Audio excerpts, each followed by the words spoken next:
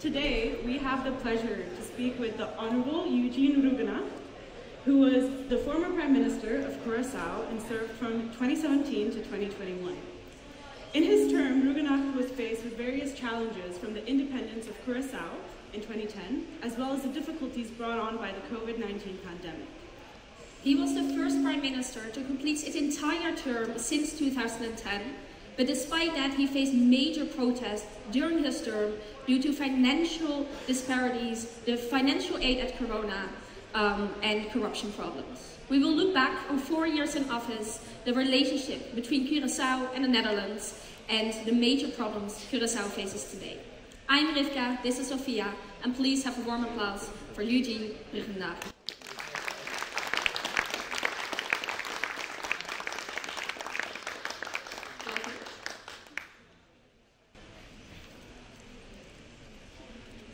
You are the Prime Minister of Curaçao, and when I see Curaçao, I immediately see sunny beaches, hot weather, sun, the ultimate holiday vibe.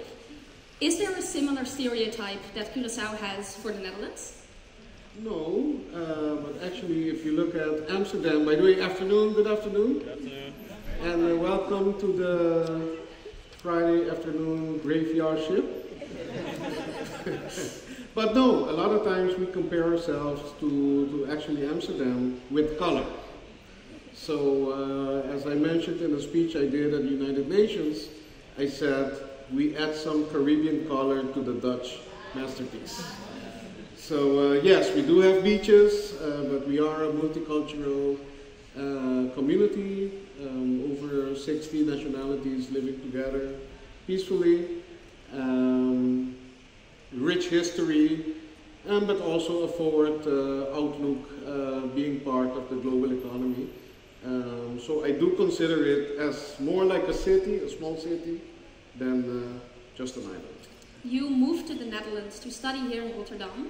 When you arrived here, did you have a certain image in your mind of what the Netherlands must look like? And instead of sunny beaches, rainy days, bitterballen? Well, I was very accustomed and I love bitterballen. So actually, even though I grew up in Curaçao, we are more Dutch, I think, than we dare to admit. What I wasn't used to, of course, I've lived in London before, so I was used to, let's say, the seasonal changes. But predicting the weather before you leave your studentenkamer was quite challenging. I never knew which coat to pick, but I went to Rotterdam School of Management, which was very international, as I see here. We had like 35 nationalities in one class, so I felt very much at home, being someone that grew up again in a multicultural community. I worked in the international financial services with a lot of international colleagues, so yes, I felt very much at home in Rotterdam. Only thing, at that time, Rotterdam closes down at 5 p.m. So everybody leaves.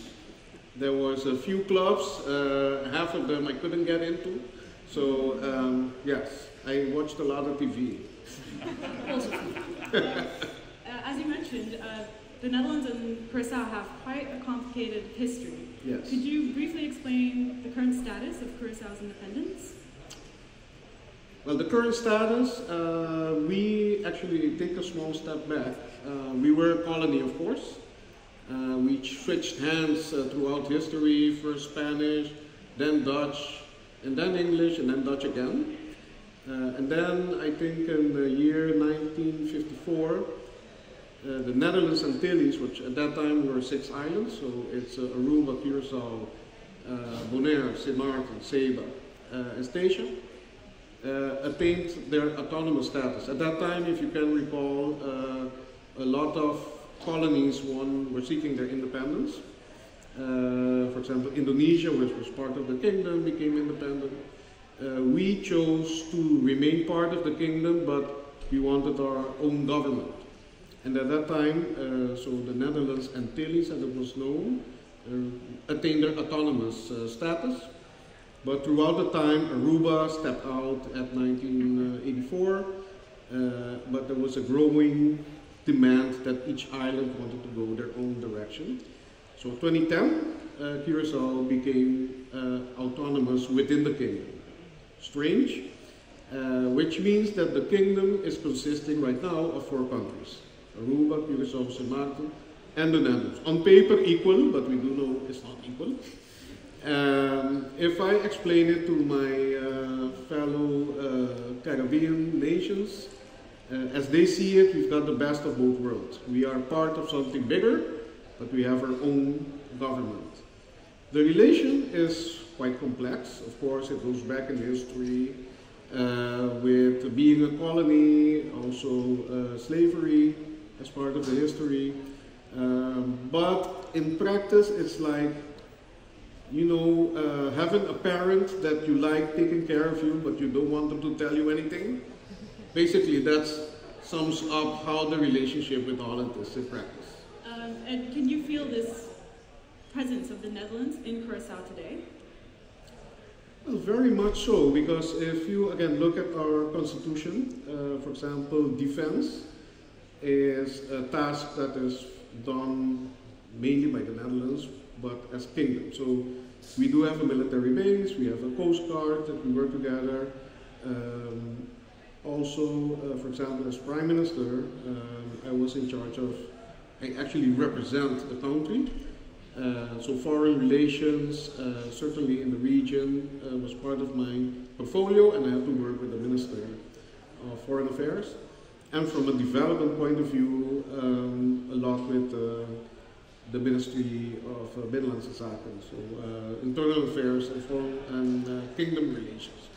So a lot of back and forth, and we do have a governor, which has 2 hats. She represents the king, Willem-Alexander, but is also the head of government. Actually, she's my boss in a way. So yes, you feel Netherlands, but also tourism.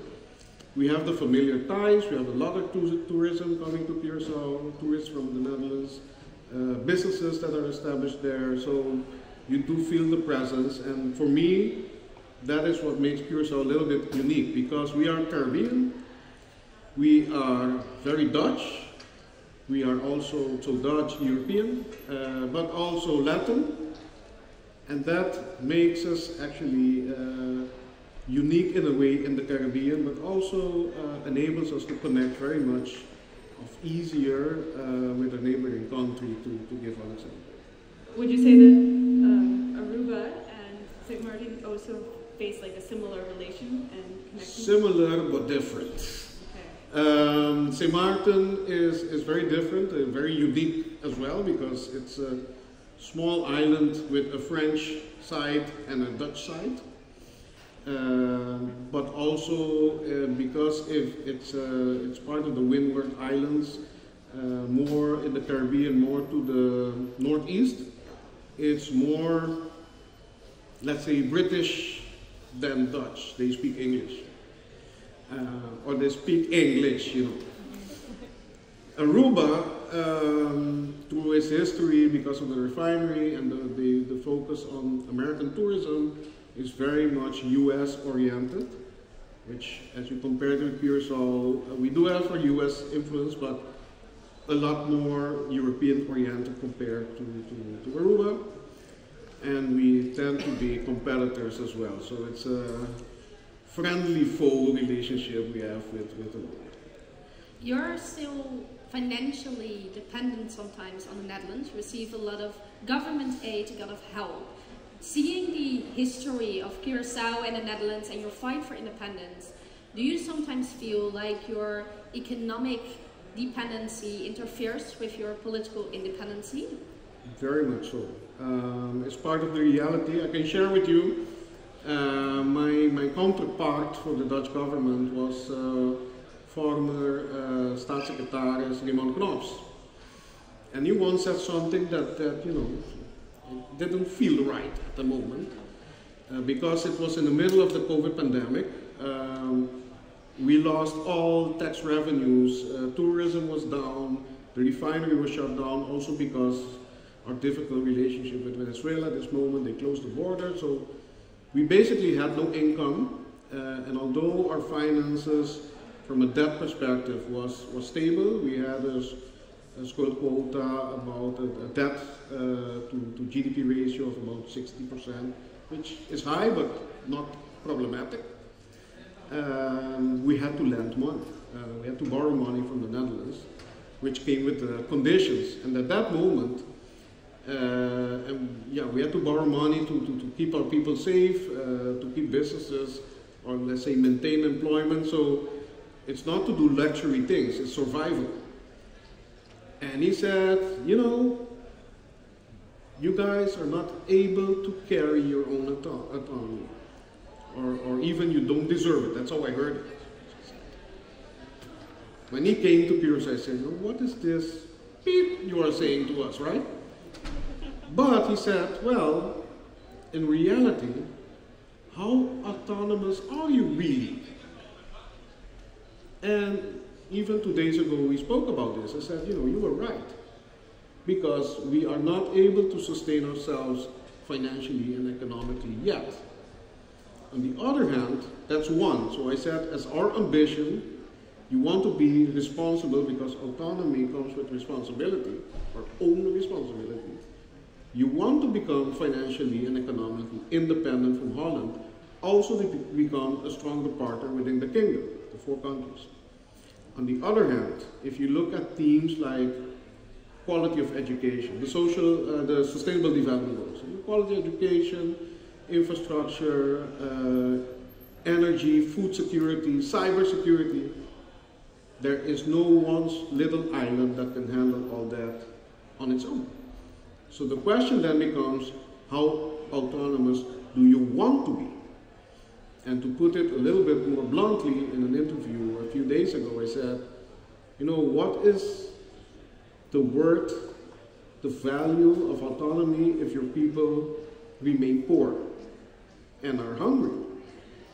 That's why we are seeking, in that case, I was and my party was seeking a new relationship with Holland where we do share responsibilities for some of these basic services like education and healthcare and infrastructure. It must be a difficult line to walk though, where you really want to have your own independence, be fully autonomous, and then at the same time people you're working with and whose help you really need telling you that you maybe aren't as autonomous. Do you sometimes feel like your personal emotions in these kind of conversations hamper the discussions? Well, not mine, because I had a pretty good idea where I wanted to go. I compare it to sailing a ship. Any sailors in the room? Like, there's one. A sailboat cannot go straight, right? You have to tack back and forth, left and right. But if you don't know where you want to go, you will end up in a different direction. So I knew where I wanted to go. I wanted to become stronger. I wanted the country to reach its full potential, talent-wise, economic-wise, cultural, and also become a more valuable partner within the kingdom. And for that, I wanted to work with Holland, and here and there, even, depending how you phrase it, some politicians, they say, oh, you are giving back your autonomy. I say, no, I'm autonomous in my decision making to, for example, say, okay, in my vision, I want education to be at the same comparable quality throughout the kingdom, whether you're in Bonaire, Curaçao, or Amsterdam. And for that, we need to be able to do this together. Or if you take hospital care or healthcare, if you put it in a pool and you work together, you can sustain a better quality. And that is the growth path I was on. But, coming back to that parent you don't want to tell you, it is an emotional relation. We do have some hurt, I think, a lot of our people from the past. You do also have politicians that manipulate, that know how to play those strings of the internal hurt that still lives. And so each time I say, okay, I'm going to Holland, I had a good meeting with Mr. Rutte, and we're going to do this. Oh yeah, you're dancing to their flute again.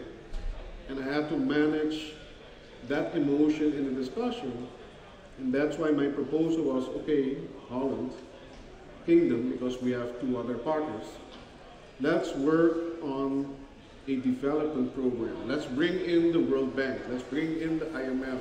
Let's make it quantifiable so that people see, okay, if we go that path, that is how I'm better off as a student or as a parent or as a public employee and citizen. To take out a little bit of the emotion, because the emotion plays a role. To use one final example, the language.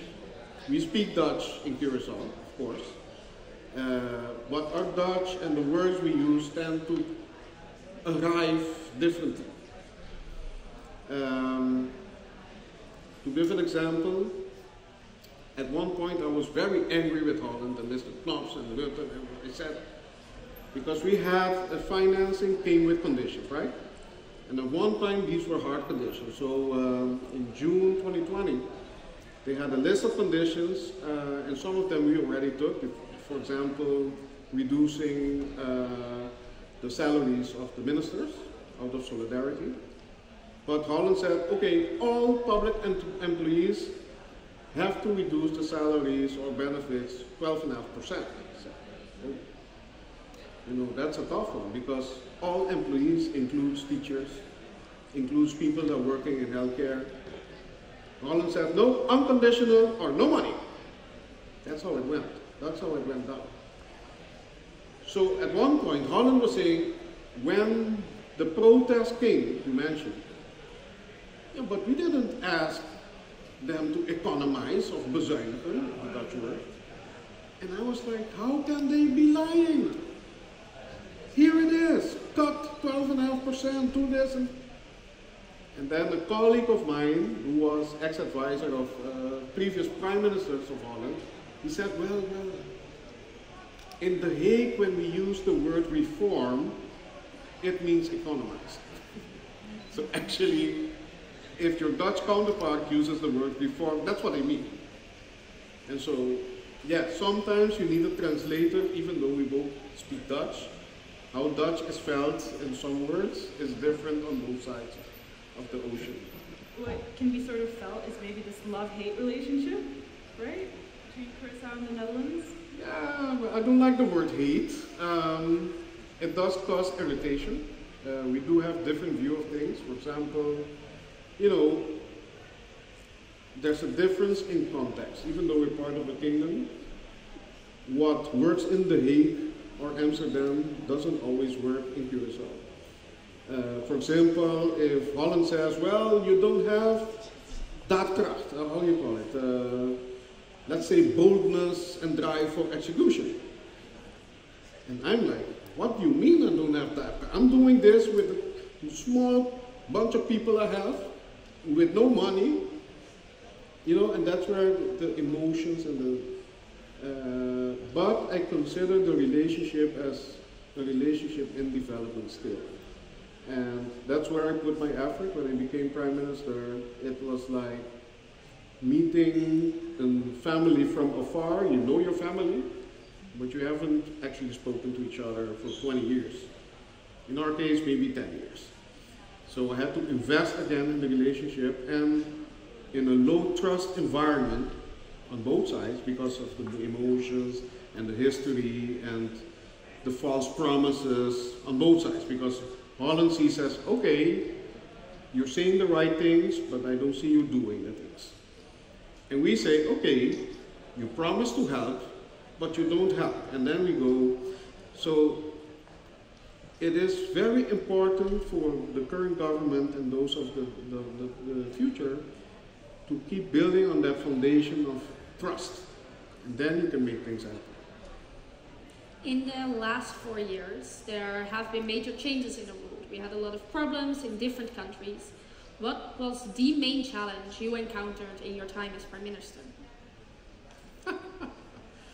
It was a lot, and so I cannot summarize it in one, just to give a flavor of how it was, because, and one of them is expectations, by the way.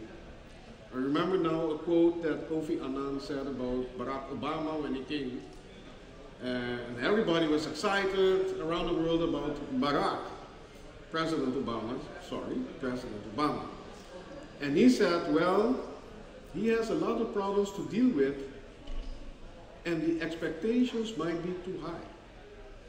So when I became Prime Minister, even in the Dutch newspapers, they were calling me John F. Kennedy of Curaçao and those things. Now, I don't know what that means.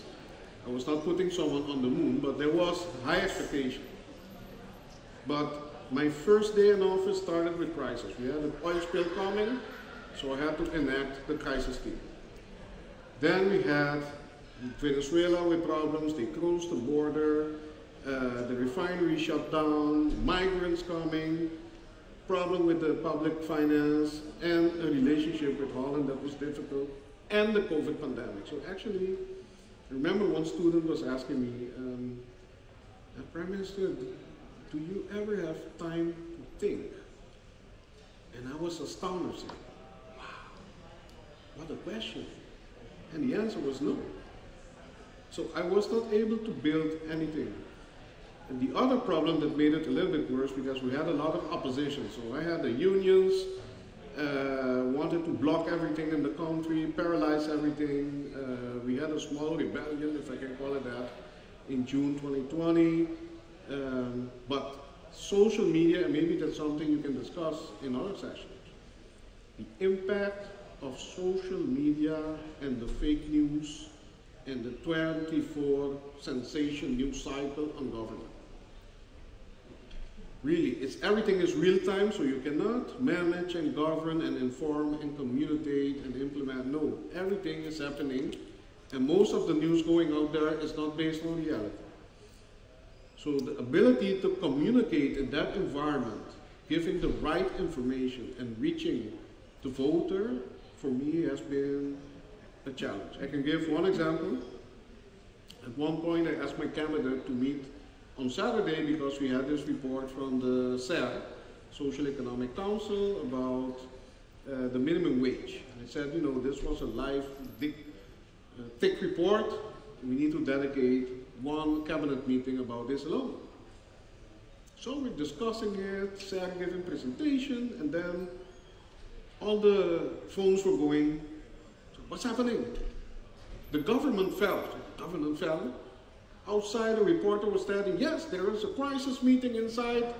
The government just fell. We have this based on actual inside knowledge. And I mean, what's going on? We're just working here. So the space to work and build and discuss and look at data, we had to manage everything on the side. And coming back to the expectations then after 4 years, and that is something that I still carry with me. I did the best I can, and I still sleep well at night, but I don't have the feeling that the country is better because of my work after 4 years. Because it was managing crisis from beginning to end until the last moment. So crisis was the biggest challenge. Just keeping up with everything, ensuring that you can go from one crisis to another. Keeping up, and the communication. I remember people telling me, yo, we see you in your suit and tie, and you're like in a role, you're like a robot. I'm not a robot, but yes, it is a role. And you have to be the calm person in the room, and you have to give directions, and you have to take the difficult decisions. I mean, one of the most difficult, I mean, you all had it already, let's say taking away your liberties during the COVID pandemic. But even I, for example, I had to go to a lockdown with the second wave, the Delta wave, end of 2020. And those of you that know the island a little bit, Christmas and New Year's is party time, right? It's party time, round the clock. New Year's is fireworks, and with a lot of, let's say, happy-making beverages. So when I implemented a curfew, 9 p.m., after 2 days, me, myself, I said, I'm keeping people in their houses during Christmas and New Year's, 9 p.m.? That's crazy, but it's something we had to do, and fortunately, It went without any problems, and most people understood at that point that we had to do it. But when you have to make that decisions, not everybody can understand why you do it. Yeah, but on, for instance, a more, I guess, not so peaceful note, in 2020 when the pandemic came, obviously a lot of challenges came from that. But one thing we did see were a lot of mass protests. People were protesting against low wages because tourism is a big sector, right? And there was no tourism. People, I guess, were really reliant on food packages. We're up to 50% were waiting for food aid. And yet they were still not happy with how the government was addressing this issue. And the fact that the government, for instance, still had high pays, whereas people weren't able to receive that income. How did your government deal with that? Or well, first of all, being transparent, I almost had press conferences every day.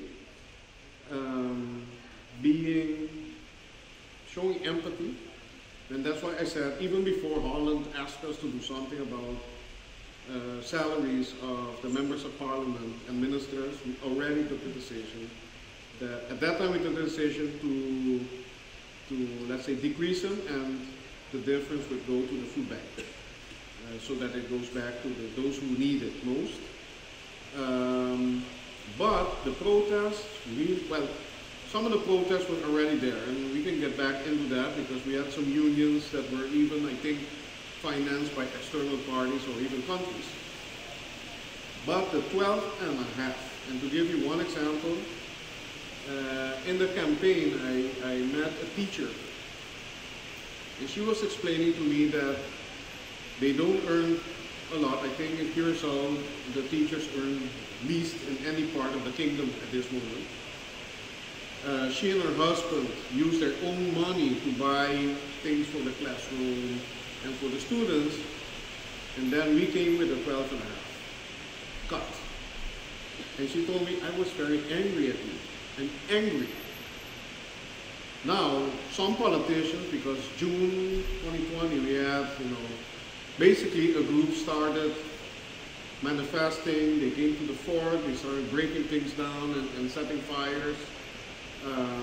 So it was a real challenging situation. It was fueled by the salary cuts, which extended to everybody, government employees and employees of semi-government institutions and government-owned companies, everybody. And they were very angry, and they were supported by some opposition parties. So it was a mix of people that are angry for the right reasons and being used for the wrong reasons. So I had to manage that. But the salaries, let's say, of the higher placed public personnel and certainly the government-owned companies, that was a real issue. Even before the COVID, here we have I don't know if we still have it, the Balkenende norm. We still have it. Yeah, so we wanted, since I was Commissioner of Finance, that was year 2004, because there was going back, what happened in the 90s, there was, I think in the Netherlands as well, we were spinning off government services or privatizing. So some went to become foundations, others become government NV's corporations. But what happened was, sure, you took them off your public budget, you don't have a public expense anymore, but they became an expense for the community in the sense that the salaries went really off the charts. And I'm not exaggerating. Before they did studies that, okay, they have to earn market-conform, so market standard wages, and they employed large consultants to make the salary, but then they even increased. And most of these institutions are monopolies, so they don't, for example, a utility company or a communication, telephone company, they don't have competition, or they didn't have it. And you provide a government service, so for us, you cannot justify those, let's say, salaries that at the end cost the community that you're serving. So we wanted to come with a Balkenende norm from that time. There was already a law made before, I think that was in 2016, there was a law already based on the Balkan and the norm. This law then we updated, we included the 12.5%, and it went to Parliament, but now it's on hold because of the conditions of Holland. Aruba had to come with a similar law in St. Maarten, and let's say in the discussion, Holland wanted us to come with a uniform legislation for all three countries. So this is still in the pipeline, and I agree with it. I agree with it. It has to be transparent, it has to be justified, and it is a public service. If you want to work somewhere else and earn higher, go somewhere else. And it's based on, we use the Balkan and the norm, so it's a ceiling based on the Prime Minister's salary, which is a decent salary, but it's not off the charts. I can attest to that.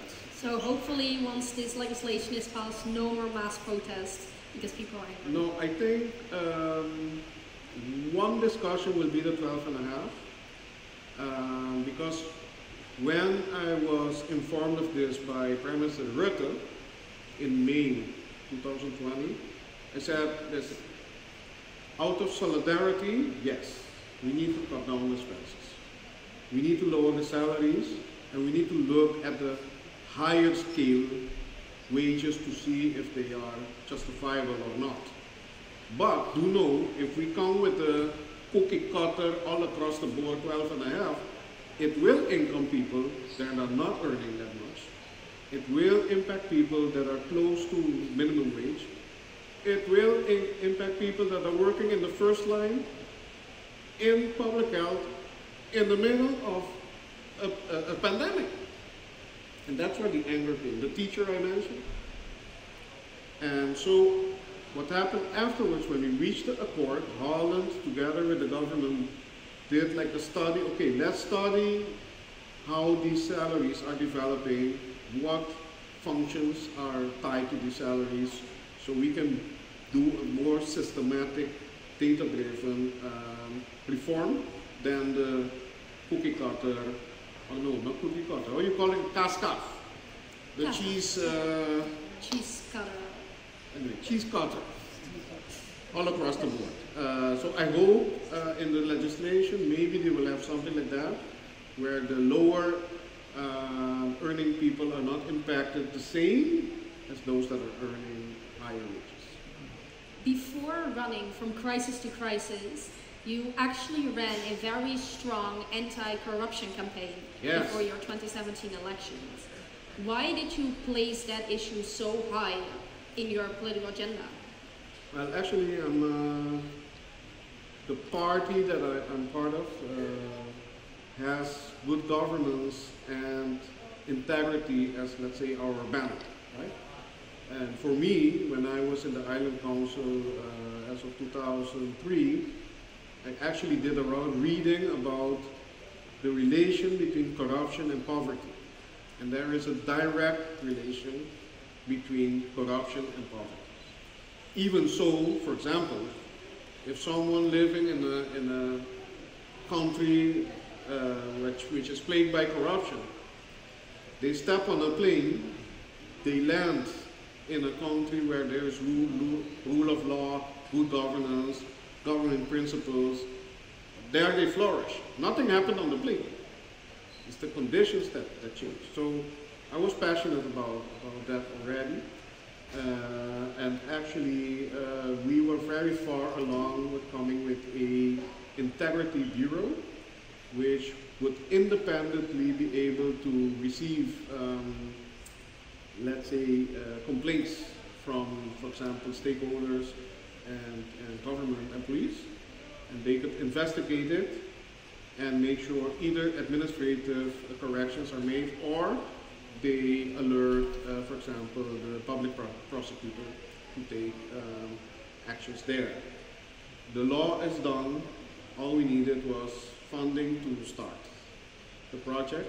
But in my experience, I also had one incident, because you need to walk the talk. And you have to make, let's say, structural change with an institution like the Integrity Bureau to make sure that you deal with the corruption, but also awareness, because most important is if the values and the principles of integrity are internalized in the people.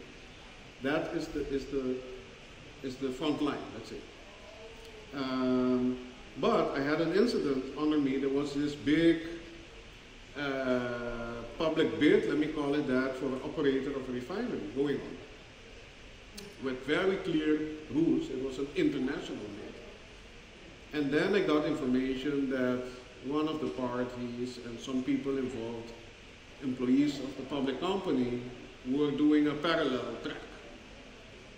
So I took what I could do. I informed the supervisory board, instructed them to take action, but I also went to the public prosecutor and they were prosecuted. So it was not nice. It affected our reputation. It affected, let's say, one of the parties we were negotiating with that stepped out. But when it is in front of you, you have to deal with it as well. And that is coming from the importance I place on integrity, and also on the other side, the effect that corruption has on the mentality and the well-being of the people. Another development is the COHO, an entity the Dutch government placed upon receiving long-term development fund of almost 700 million. Yeah. This entity should make sure that the funds that you get from the Dutch government are used effectively, are not lost to corruption. What do you think of this idea of having this special semi-Dutch, semi-also Curaçaoian? Well, I agree with it. I agreed with it. It started off wrong in the sense that, again, we are in the middle of a crisis. The whole world was still learning how do we deal with this pandemic. We were doing it with good support of Holland. Let me put that up front. Medical equipment, protective equipment, staff, vaccines, we got for free, okay? So that's the relationships again of that mother you don't like telling you what to do, but they do help you. On the other hand, there were large sums of money that were being financed at that moment. And Holland correctly said, you know, the bank would do the same. Okay, I'm helping you, but this cannot go on forever, and you need to implement reforms. And they were looking for a way to make sure that happens, right? So they came with this law, which was called Caribbean Reform Entity, something like that. But it's CHE, and in Papiamento, it says Che. And Che is something that's nasty, right?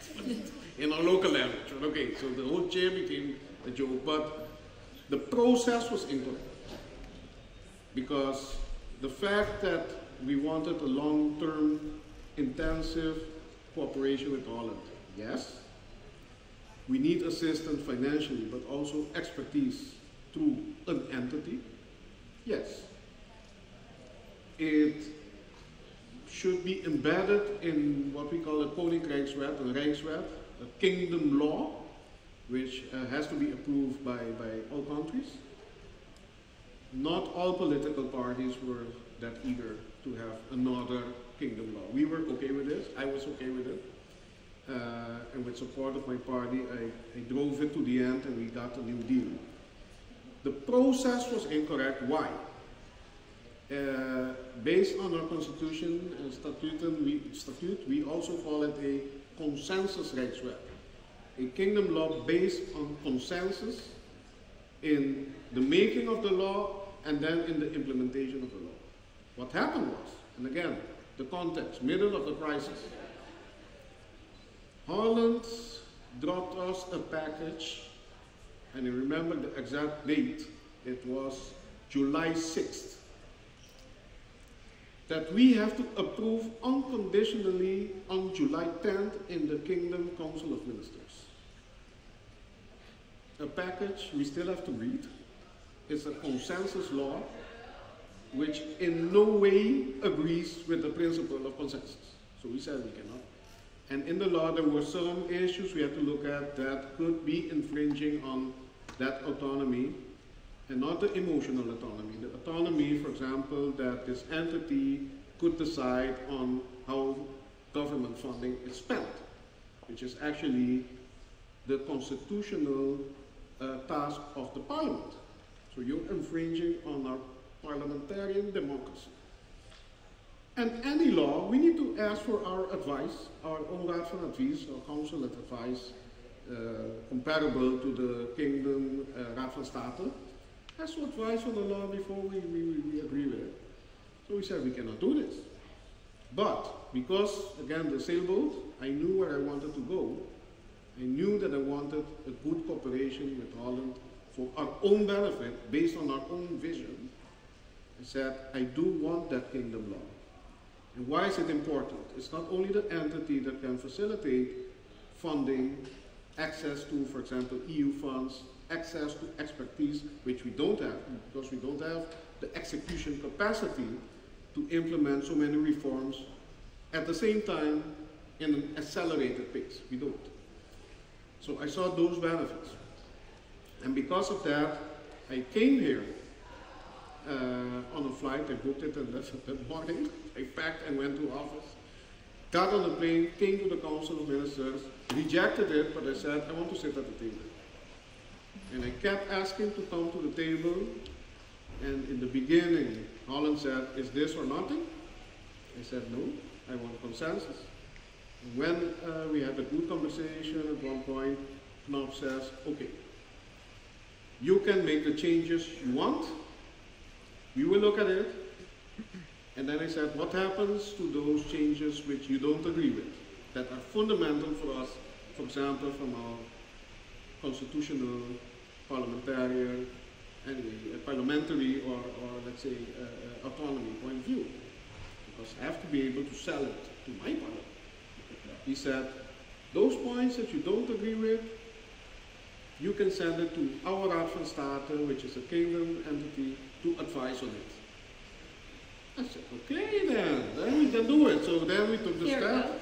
Yes. So we agreed with the law in concept that went to the Raad van State. We agreed on what's called the country package of reforms, which is based 85% on our own input. And that started in execution right away. That was November 2nd, 2020. It's still in execution. The law is now being discussed in Parliament, so hopefully it will become law. And the final important thing of that whole thing, the reform package of this magnitude takes more than 4 years. It takes 8 years, even maybe 16 years. So it has to survive changes of government. And that's why Holland wanted it embedded in a kingdom law. And for that reason, I agreed with it. Because I knew you would need this consistent policy and this consistent long-term collaboration to implement these important reforms. Because reforms is not a discussion. Even if you, even the opposing politicians say, okay, I don't agree with this law, but I know that we have to implement these reforms. The sad things, and I will be very honest with you guys, as Prime Minister, I knew one thing. I needed anybody that cook, slow cooking, pressure cooker. I needed a pressure cooker with the help of Holland with this law. Otherwise, those reforms, labor reforms, we were talking about this 20 plus years. I had no indications that miraculously we would implement it on our own now. So I wanted to have that pressure cooker so we can make that nice pot of stew that will become the Curacao with a sustainable good life. Yeah, it's understandable that a lot of issues, especially issues with financial management, they take long to implement, they take time, and they take a lot of minor changes to actually make something big out of it. Yeah. But what about some more pressing issues? For instance, aside from corruption, you also had to deal with the Venezuelan refugees, which you had previously mentioned. And there were a lot of reports that had released some human rights violations from the Curacao end.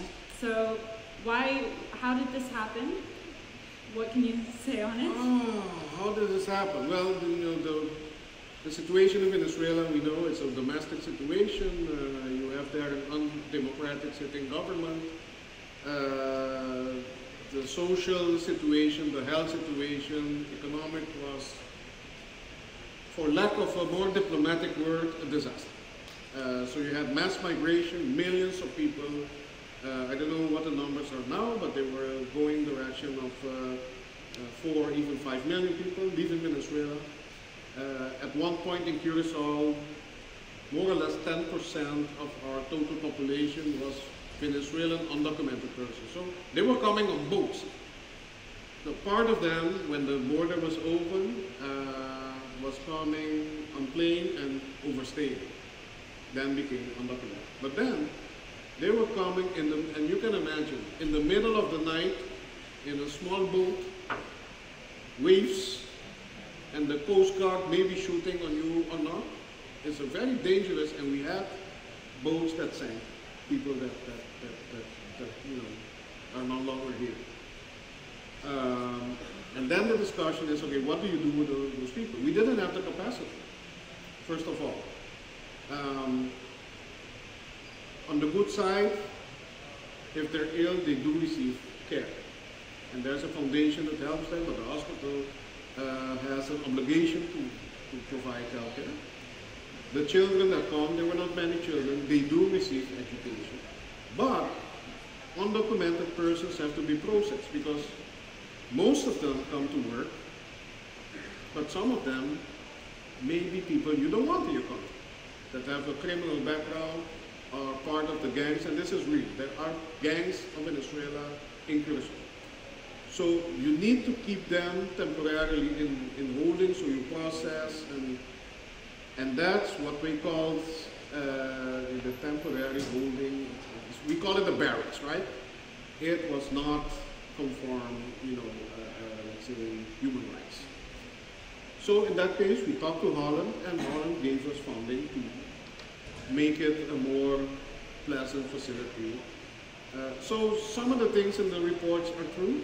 Some were being dealt with, and some were, let's say, not fact-checked in the sense that they interview some of the human rights groups, and of course they tend to tell the story that helps their cause, which might be based on the truth, but it's not entirely the truth.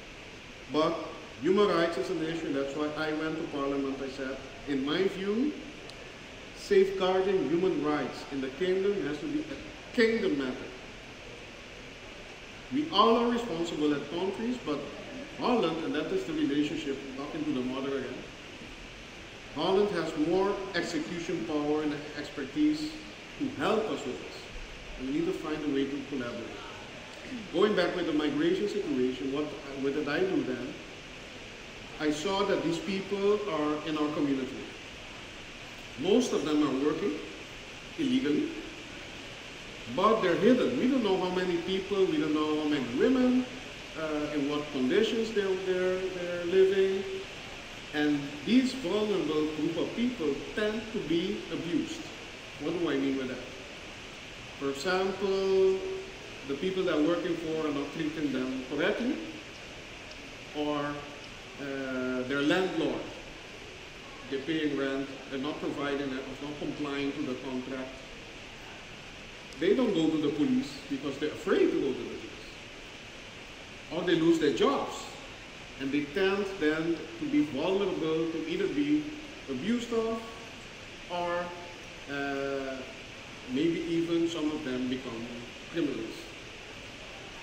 Or do more illegal practices, let me put it more softly. And the fact is, these people are working, they're not medically insured, they don't pay taxes, so they're not contributing. So what I wanted to do, and I talked to Colombia, I talked to Trinidad, which went ahead to have a temporary legal status for the Venezuelan people coming back. As a vision of managed migration, because we can use productive people, and many of them are educated. They're doctors, they're nurses, they're engineers, architects. So I wanted a way to have them as temporary legal status so their human rights are honored, and also maybe eventually as part of a new vision for migration they become part of our community. Then I come back to Holland. Holland has another view, or some of my colleagues in Holland. Because if they become part of our community, they get a legal status, they live long enough in Curacao, basically they can apply for a Dutch passport and they become Dutch. And then they can step on a plane and come to Holland. And that is something Holland doesn't really want. So then the policy was basically scare them off. Don't let them enter the country, send them back. And that caused a lot of the questions that were raised from a human rights perspective, that we are sending back people that are leaving the countries because of the conditions.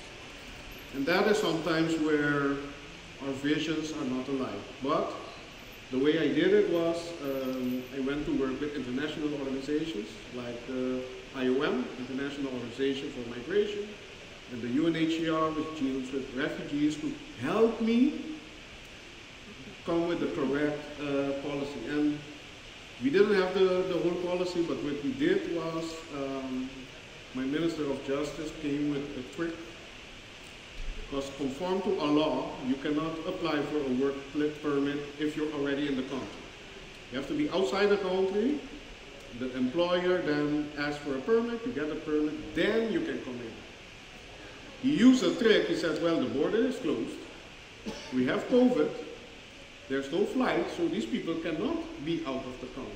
So temporarily, we will allow them to either renew their permit or apply for a permit. And that's a small step we did within, again, the sailing boat, within that vision of coming to a mass migration or a managed migration for Venezuelan people in Venezuela.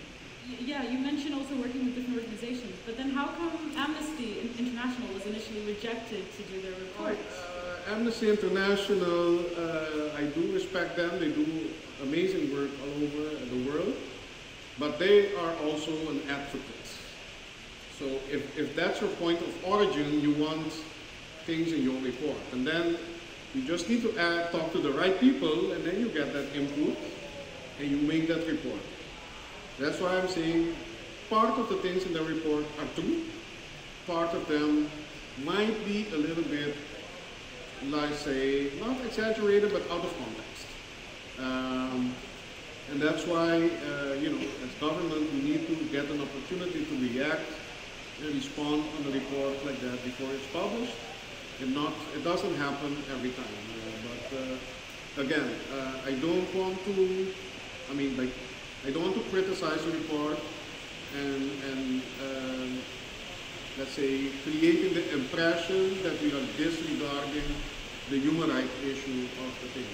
That it should be a fundamental principle of the kingdom, and we do have a responsibility also to uphold and safeguard human rights. But a small country with large unemployment, managing a crisis, decaying infrastructure or old infrastructure, schools that are not up to par, to be able to take in 10, 20% people from Venezuela, handling that alone, it's almost impossible. So we have to put things sometimes in the right context and deal with it. Finally, just a little note on this, would you have done something differently? Because the human rights issues were recurring and they lasted for a few years, since 2018 and up to 2020, the most recent report. Would you have maybe approached or implemented something differently at the time to have prevented the issue more quickly? I think I would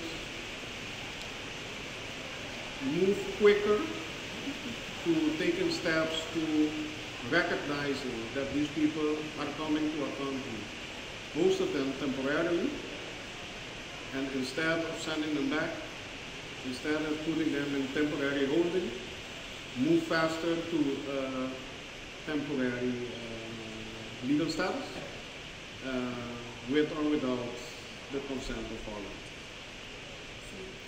So before we go to our final question, let's open up the floor for some audience questions if there are any.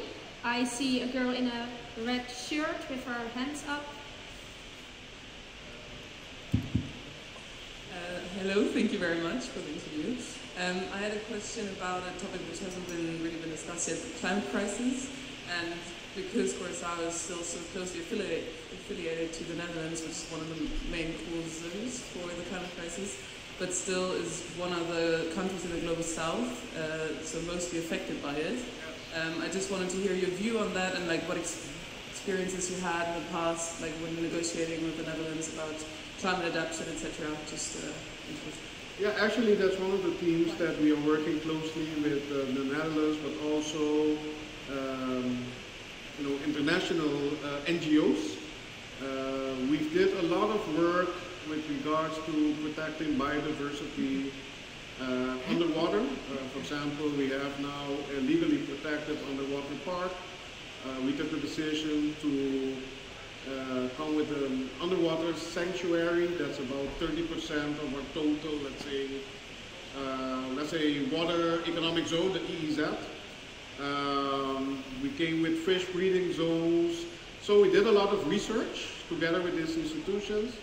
There is an alliance within the kingdom to protect biodiversity, and I just saw that last week or so they enacted a climate change task force, which was actually starting with a decision we took to work on the overall, let's say, climate change challenge.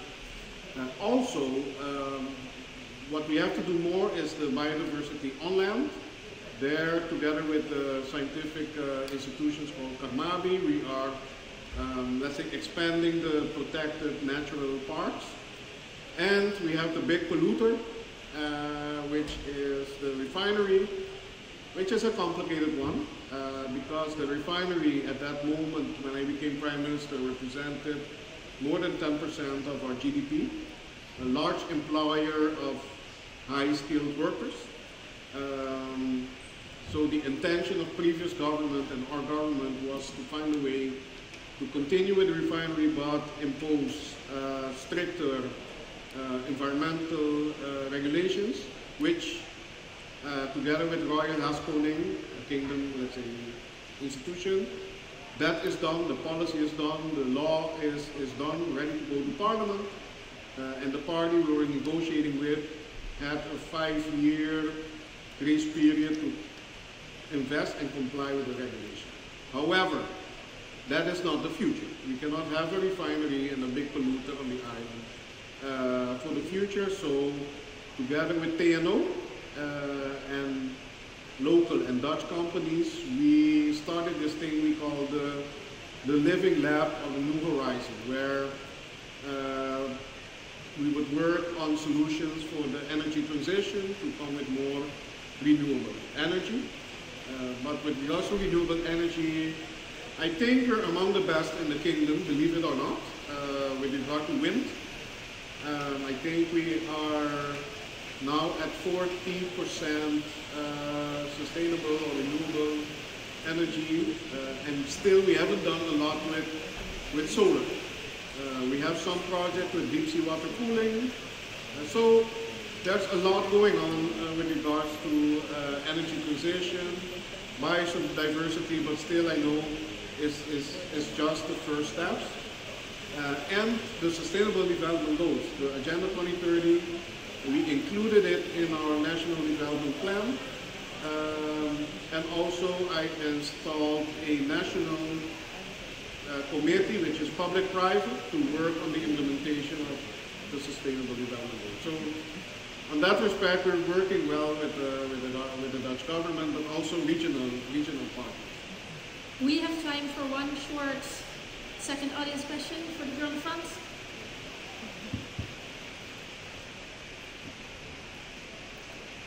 Hello, Bontardi. It's a pleasure to meet you again. I would like to ask you a question about your stance on the dollarization because the Central Bank of Curacao and St. Martin did say that they are conducting a study on whether the island economy should adopt a dollar as a legal tender. So I was wondering, what is your stance, and do you think, like, on what side are you more, like, whether it's a cost or it's a benefit for Curacao? Thank you. Good one. Let me start like this. The investigation that is being done is part of our agreement that we have with the Netherlands. So with the Minister of Finance, Wopke Hoekstra, we agreed that we wanted to do this assessment.